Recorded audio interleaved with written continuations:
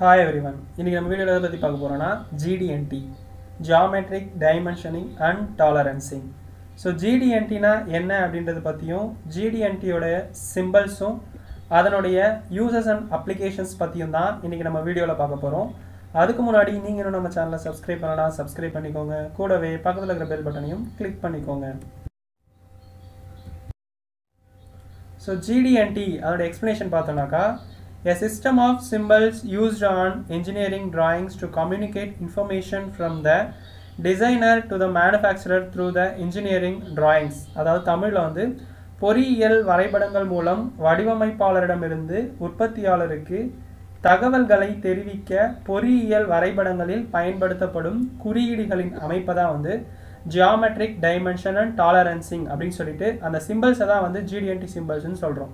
So இது எதுக்கு அப்படின்னு பார்த்தோம்னாக்கா முன்னெல்லாம் வந்து ஒரு மேனுஃபேக்சரிங்காக இருக்கட்டும் இல்லை வேறு ஒரு இண்டஸ்ட்ரியில் வந்து ஒரு ப்ராடக்ட் வந்து புதுசாக உருவாகுது அப்படின்னாலும் அது வந்து ஒரே இடத்துல வந்து நமக்கு வந்து க்ரியேட் ஆகாது. ஃபார் எக்ஸாம்பிள் இப்போ நம்ம வந்து ஒரு கார் வந்து மேனுஃபேக்சரிங் பண்ணுறோம் அப்படின்னாக்கா அந்த காரில் இருக்கக்கூடிய எல்லா பார்ட்டுமே வந்து ஒரே இடத்துல ஒரே கம்பெனியில் நம்மளால் வந்து மேனுஃபேக்சரிங் பண்ண முடியாது. ஸோ அதுக்கேற்ற மாதிரி காரோடைய என்ஜின்ஸ் ஒரு இடத்துல ப்ரொடக்ஷன் ஆகும், ஸோ வீல் ஒரு இடத்துல ப்ரொடக்ஷன் ஆகும், டயர் வந்து வேறு ஒரு இடத்துல ப்ரொடக்ஷன் ஆகும். ஸோ அந்த மாதிரி ஒரு பார்ட் டோர்ஸு, மேலே பாடிஸு, சைடில் இருக்கக்கூடிய ரூஃபு, கிளாஸு, விண்டோஸ் அப்படின்னு சொல்லிட்டு ஒரு டைப் ஆஃப் இண்டஸ்ட்ரீஸில் வந்து நமக்கு வந்து ப்ரொடக்ஷன் ஆகி அதுக்கப்புறமா தான் நமக்கு வந்து அசம்பிளிங் ஆகி ஃபைனலாக நமக்கு ஒரு கார் அவுட்புட் கிடைக்குது. ஸோ அப்படி இருக்கும்போது ஒரு ஓஇஎம் கம்பெனிலேருந்து ஒரு டிசைன் வந்து நம்ம வந்து இன்னொரு கம்பெனிக்கு வந்து கொடுக்குறோம் அப்படின்னாக்கா நம்ம கொடுக்கக்கூடிய டிசைனில் இருக்கக்கூடிய அந்த மெஷரிங் வேல்யூஸ் இல்லைனாக்கா வேறு ஏதாவது நோட்ஸாக இருக்கட்டும் நமக்கு வந்து அது வந்து ஒரு லாங்குவேஜில் இருக்கும், ஒரு ஸ்டைல் ஆஃப் அண்டர்ஸ்டாண்டிங்கில் இருக்கும். ஸோ அதை நம்ம வந்து ஈஸியாக வந்து அண்டர்ஸ்டாண்ட் பண்ணிக்க முடியாது அப்படின்றதுக்காகவும் இப்போ ஒரே லாங்குவேஜாக இருந்துச்சுனாக்கா பிரச்சனை கிடையாது. டயாமீட்டர்னு சொல்லிட்டு நம்ம தமிழில் இங்கிலீஷில் வந்து டயாமீட்டர் இல்லை தமிழில் வந்து அது என்னன்னு சொல்லி நம்ம கொடுத்தாலுமே அது ஒரே லாங்குவேஜாக இருந்துச்சுனாக்கா அவங்க வந்து ஈஸியாக வந்து அதை படித்து அண்டர்ஸ்டாண்ட் பண்ணிப்பாங்க. சப்போஸ் வேறு லாங்குவேஜ் இப்போ இங்கேருந்து ஃபாரின் காருக்கு வந்து நம்ம இங்கேருந்து மேனுஃபேக்சரிங் பண்ணி அனுப்புகிறோம்னாக்கா அவங்க கொரியன் லாங்குவேஜில் வந்து அதை வந்து மென்ஷன் பண்ணியிருந்தாங்கனாக்கா நமக்கு வந்து புரியாது. ஸோ இதுவே ஒரு சைனீஸ் லாங்குவேஜில் வந்து அதை மென்ஷன் பண்ணி ஒரு பேராமீட்டரை மென்ஷன் பண்ணியிருந்தாங்கன்னா நமக்கு புரியாது. ஸோ அதனால் அது எல்லாருக்குமே பார்த்தவங்க எல்லாருக்குமே வந்து ஈஸியாக அண்டர்ஸ்டாண்ட் ஆகணும், பட் மேனுஃபேக்சரிங்கில் எந்த ப்ராப்ளமும் வரக்கூடாது அப்படின்றதுக்காக காமனாக வந்து அதனுடைய சிம்பிள்ஸ் வந்து க்ரியேட் பண்ணி வச்சு அந்த சிம்பிள்ஸை யூஸ் பண்ணுறது மூலயமா நம்மளுக்கு வந்து அண்டர்ஸ்டாண்டிங்கும் ஈஸியாக இருக்கும், எந்தவித எரர்ஸ் அண்ட் ப்ராப்ளம்ஸும் வராது அப்படின்றதுக்காக தான் உருவாக்கப்பட்ட ஒரு இதுதான் வந்து gd&t சிம்பிள்ஸ். இப்போ நமக்கு வந்து ரோடில் நம்ம போயிட்டு இருக்கிறப்போ நமக்கு வந்து ரோட்டில் வந்து வாசகங்கள்லாம் வந்து நமக்கு ஹைவேஸில் எழுதியிருக்கும். ஸோ இது நம்ம வந்து தமிழ்நாட்டில் போகிறப்போ தமிழ் இங்கிலீஷில் எழுதியிருக்கும். இதுவே நம்ம அப்ராடில் வெளியில் ஃபாரின் கண்ட்ரீஸில் போகிறப்போ அவங்க லாங்குவேஜில் எழுதியிருக்கும். பட் நமக்கு வந்து அது என்ன இருக்குன்னு புரியாது. ஃபார் எக்ஸாம்பிள் இப்போ வந்து ஒரு டேர்னிங் வருதுனாலுமே அது வந்து அவங்க லாங்குவேஜில் எழுதியிருந்தால் தெரியாது. அதுவே ஒரு டேர்னிங் சிம்பிள் போட்டிருந்தாங்கனாக்கா நம்ம வந்து ஈஸியாக ஐடென்டிஃபை பண்ண முடியும். ஸோ அதே மாதிரி தான் நம்ம gd&t சிம்பிளும் வந்து நம்ம ஒரு டயக்ராமை பார்க்குறோன்னாக்கா நம்ம அதை பார்த்தோன்னே ஐடென்டிஃபை பண்ணிக்கிறதுக்கும் ஈஸி அண்டர்ஸ்டாண்டிங்காக தான் வந்து இந்த gd&t சிம்பிள்ஸ் வந்து நம்ம இன்ஜினியரிங் டிராயிங்ஸில் வந்து யூஸ் பண்ணுறோம். ஸோ இதுக்கு வந்து லாங்குவேஜ் வந்து ஒரு முக்கியம் கிடையாது. இதுக்கு நம்ம வந்து gd&tயோடைய அண்டர்ஸ்டாண்டிங் நாலேஜ் இருந்தாலே நம்ம எந்த கண்ட்ரியோடைய எந்த டிராயிங்காக இருந்தாலும் நம்ம வந்து ஈஸியாக வந்து ஐடென்டிஃபை பண்ணி நம்ம அதை வந்து ஃபாலோ பண்ணுறதுக்கு ஈஸியாக இருக்கும். ஸோ இன்ஜினியரிங் டிராயிங் வந்து இந்த மாதிரி தான் இருக்கும். ஸோ இதில் நமக்கு வந்து மெஷர்மெண்ட் எல்லாமே நம்ம கொடுத்துருக்குறாங்க. இப்போ ஒரு சைக்கிள் இருக்குது அப்படின்னாக்கா அந்த சைக்கிளுடைய டைமென்ஷன்ஸ், அதனுடைய டயாமீட்டர், அதனுடைய டிஸ்டன்ஸு, ஹைட்டு, வித்து அப்படின்னு சொல்லிட்டு எல்லாத்தையுமே கொடுத்துருக்குறாங்க. ஸோ இது நமக்கு நம்பர்ஸில் இந்த மாதிரி கொடுத்துருந்தாங்கனாக்கா அதை நம்ம வந்து ஈஸியாக வந்து ஐடென்டிஃபை பண்ணுறதுக்கு ஈஸியாக இருக்கும். ஃபார் எக்ஸாம்பிள் இப்போ நமக்கு வந்து இந்த டயாமீட்டர் கொடுத்துருக்காங்க, இந்த டிஸ்டன்ஸ் கொடுத்துருக்காங்க அப்படின்னாக்கா அவங்களே வந்து ஆரோ மார்க் போட்டு இதுலேருந்து இவ்வளோ வரைக்கும் டிஸ்டன்ஸ் அப்படின்னு கொடுத்துருக்காங்க. ஸோ இந்த மாதிரி நமக்கு வந்து விஷுவலாக நமக்கு வந்து கொடுத்துருந்தாங்கனாக்கா ஈஸியாக நம்ம வந்து அண்டர்ஸ்டாண்ட் பண்ணிக்கிறதுக்குமே நமக்கு வந்து ஈஸியாக இருக்கும். இப்போ மேனுஃபேக்சரிங் ப்ரொடக்ஷன் பண்ணுறதுலேயும் நமக்கு வந்து எந்த ஒரு ப்ராப்ளமும் வராமல் ஈஸி அண்டர்ஸ்டாண்டிங்காக இருக்கும். ஸோ gd&t சிம்பிள்ஸ்ன்னு பார்த்தோம்னாக்கா 14 சிம்பிள்ஸ் தான் வந்து மெயினான சிம்பிள்ஸ். அது என்னென்னு பார்த்தோம்னாக்கா ஸ்ட்ரெயிட்னஸ், flatness, circularity, சிலிண்ட்ரிசிட்டி, line profile, surface profile, ஆங்குலாரிட்டி, பெர்பெண்டிகுலாரிட்டி, parallelism, position, கான்சென்ட்ரிசிட்டி, symmetry, circular run out and total run out அப்படின்னு சொல்லிட்டு மொத்தம் 14 தான் வந்து gd&tயோடைய மெயின் சிம்பிள்ஸாக வந்து உருவாக்கி வச்சுருக்காங்க. ஸோ இந்த ஸ்ட்ரெயிட்னஸை வந்து ஒரு ஸ்ட்ரெயிட் லைன் போட்டாக்கா அதனுடைய ஸ்ட்ரெயிட்னஸ் உடைய சிம்பிள். ஸோ ஃப்ளாட்னஸ் அப்படின்றப்போ ஒரு ரெக்டாங்குலரை வந்து சாட்சி போட்ட மாதிரி வரும் அதோடைய சிம்பிள். சர்க்குலாரிட்டி அப்படின்றது ஒரு சர்க்கிள் போட்டாக்கா அந்த இடத்துல சர்க்குலாரிட்டி அப்படின்னு அர்த்தம். சிலிண்ட்ரிசிட்டி அப்படின்றது ஒரு சர்க்கிள் போட்டு 2 லைனை சைடில் போட்டோம் அப்படின்னாக்கா அது வந்து சிலிண்ட்ரிசிட்டி. லைன் ப்ரொஃபைல் அப்படின்றது வந்து ஒரு செமி சர்க்கிள் போட்டாக்கா அது வந்து line sphere line profile. So surface profile அப்படின்றது வந்து ஒரு செமி சர்க்கிள் போட்டு கீழே அதை க்ளோஸ் பண்ணோம் அப்படின்னாக்கா அது வந்து சர்ஃபேஸ் ப்ரொஃபைலுடைய சிம்பிள். ஆங்குலாரிட்டி அப்படின்றப்போ வந்து 2 லைனை வந்து ஆங்கிளாக வந்து காமிச்சிருப்பாங்க. பர்பண்டிகுலாரிட்டி அப்படின்றது வந்து ஒரு லைன் ஹரிசாண்டலாகவும் அது மேலே இன்னொரு லைன் வந்து வெர்டிகலாகவும் இருக்கும். பேரலிசம் அப்படின்றது வந்து 2 லைன் வந்து பேரலாக கொடுத்துருப்பாங்க. பொசிஷன் அப்படின்றது வந்து ஒரு ப்ளஸ் போட்டு அதை சுற்றி வந்து அந்த சர்க்கிள் கொடுத்துருப்பாங்க, அதுதான் வந்து பொசிஷன். கான்சென்ட்ரிசிட்டி அப்படின்றது வந்து ஒரு சர்க்கிள்குள்ளே இன்னொரு சர்க்கிள் கொடுத்துருப்பாங்க, அதான் பொசிஷனுடைய கான்சென்ட்ரிட்டியோட சிம்பிள். சிமிட்ரி அப்படின்றது வந்து ஒரு லைனுக்கு அந்த சைடு இந்த 2 சைடு மேலே கீழே 2 சைடுமே வந்து சின்ன லைன் கொடுத்துருப்பாங்க, இது வந்து சிமிட்ரியை வந்து குறிக்கும். சர்க்குலர் ரன் அவுட் அப்படின்றது வந்து ஆங்கிளாக ஒரு ஆரோ மார்க் கொடுத்துருப்பாங்க. டோட்டல் ரன் அவுட் அப்படின்றது வந்து 2 ஆரோ மார்க் ஈவனாக வந்து கொடுத்துருப்பாங்க, அது கீழே வந்து கனெக்ட் பண்ணி வச்சுருப்பாங்க, இதுக்கு பேர் தான் வந்து டோட்டல் ரன் அவுட்.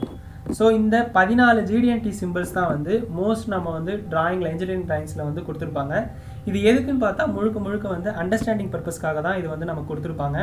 ஸோ நம்ம அதை வந்து படித்து பார்க்க தேவையில்லை, டைம் வேஸ்ட் ஆகும். நம்ம இந்த சிம்பிளை பார்த்தோன்னே நமக்கு இந்த ஒரு ரெக்குயர்மெண்ட் தான் கொடுத்துருக்குறாங்க, இந்த பேராமீட்டர் வந்து இவ்வளோ ஸ்பெசிஃபிகேஷனுக்குள்ளே இருக்கணும் அப்படின்னு சொல்லி கொடுத்துருக்காங்க, நம்ம ஈஸியாக ஐடென்டிஃபை வந்து பண்ணிக்கலாம். ஸோ இதனுடைய அப்ளிகேஷன்ஸ், டைப்ஸ், கேரக்டரிஸ்டிக்ஸ், சிம்பிள்ஸ் அப்படின்னு சொல்லி கொடுத்துருக்குறாங்க. இதை வந்து மொத்தம் gd&t சிம்பிள்ஸை மொத்தம் 5 டைப்பாக வந்து பிரிக்கிறோம். ஃபஸ்ட்டு வந்து ஃபார்ம், நெக்ஸ்ட் வந்து ப்ரொஃபைல், அடுத்தது வந்து ஓரியன்டேஷன், 4வது வந்து லொக்கேஷன், அண்ட் லாஸ்ட் ஒன் வந்து ரன் அவுட் அப்படின்னு சொல்லி சொல்கிறோம்.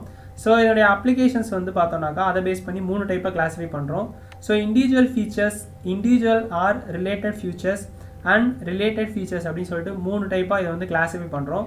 ஸோ இண்டிவிஜுவல் ஃபீச்சர்ஸில் வந்து ஃபார்ம் டாலரன்ஸ் வரும். ஃபார்மில் என்னென்ன இருக்குதுன்னு பார்த்தோம்னாக்கா ஸ்ட்ரெயிட்னஸ், ஃப்ளாட்னஸ், சர்க்குலாரிட்டி, சிலிண்ட்ரிசிட்டி.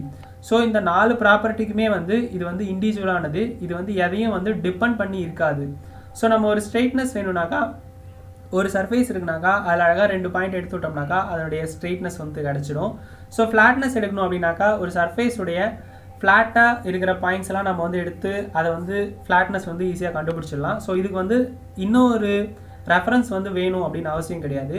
ஸோ சர்க்குலாரிட்டியுமே அப்படி தான், ஒரு சர்க்கிள் எடுத்தோம்னாக்கா அது வந்து சர்க்கிளாக இருக்கா இல்லையான்னு கண்டுபிடிச்சிடலாம்.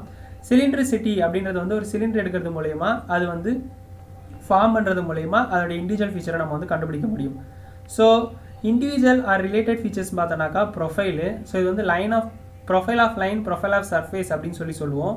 இது வந்து ஒரு ப்ரொஃபைலுடைய லைன், பர்டிகுலர் ஒரு லைனை மட்டும் நம்ம வந்து செக் பண்ணுறதுக்கு பேர் தான் வந்து லைன் ப்ரொஃபைல். ஸோ அந்த பர்டிகுலர் ப்ரொஃபைலை மட்டும் செக் பண்ணுறதுக்கு பேர் வந்து சர்ஃபேஸ் ப்ரொஃபைல் அப்படின்னு சொல்லுவாங்க. இது வந்து இண்டிவிஜுவலாகவும் இருக்கும், இல்லை வந்து நமக்கு வந்து கேட் மாடலை வந்து டிபெண்ட் பண்ணி, அதாவது ஒரு ரெஃபரன்ஸை வந்து டிபெண்ட் பண்ணி இருக்கும் அப்படின்றதால தான் இது வந்து இண்டிவிஜுவல் ஆர் ரிலேட்டட் ஃபீச்சர்ஸில் வந்து வச்சுருக்கிறாங்க. நெக்ஸ்ட்டு வந்து ஓரியன்டேஷன், லொக்கேஷன், ரன் அவுட் அப்படின்னு சொல்லி இது 3மே வந்து ரிலேட்டட் ஃபீச்சர்ஸ். இது இந்த ஃபீச்சர்ஸ் எல்லாமே வந்து இன்னொன்று வந்து ரிலேட் பண்ணி தான் வந்து கண்டுபிடிக்க முடியும் அப்படின்றதால தான் இதை வந்து ரிலேட்டட் ஃபீச்சர்ஸில் வந்து வச்சுருக்காங்க. ஸோ ஓரியன்டேஷன் எடுத்துட்டோம் அப்படின்னாக்கா ஃபஸ்ட்டு வந்து ஆங்குலாரிட்டி, பர்பண்டிகுலாரிட்டி, பேரலிசம். ஆங்குலாரிட்டி அப்படின்றது வந்து ஒரு ஆங்கிள், ஒரு ப்ரொஃபைலோ இல்லை வேறு ஏதோ ஒன்று ஆங்கிளாக இருக்கா அப்படின்றது வந்து ஒரு ரெஃபரன்ஸை வச்சு தான் வந்து நமக்கு இந்த ஆங்கிளில் வந்து இருக்குது அப்படின்றத வந்து கண்டுபிடிக்க முடியும்.